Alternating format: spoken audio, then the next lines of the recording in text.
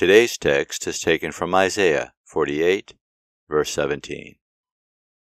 I, Jehovah, am your God, the one teaching you to benefit yourself.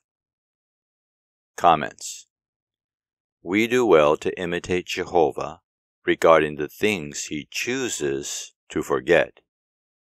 For example, Jehovah has a perfect memory, but if we are repentant, he chooses to forgive and forget the mistakes we make.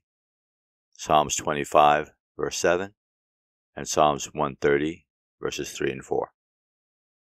He also wants us to do the same for others when they are sorry for the mistakes they make that hurt us. Matthew 6, verse 14, Luke 17, verses 3 and 4.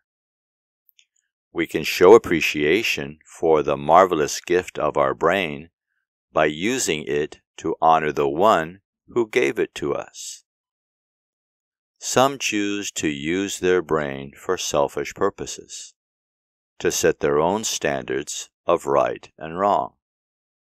But because Jehovah created us, it is only reasonable to expect that his standards are better than any standards we could set for ourselves.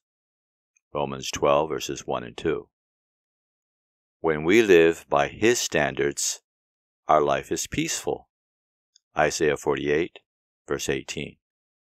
And we gain a clear purpose for living, to bring honor to our Creator and Father and make him proud of us.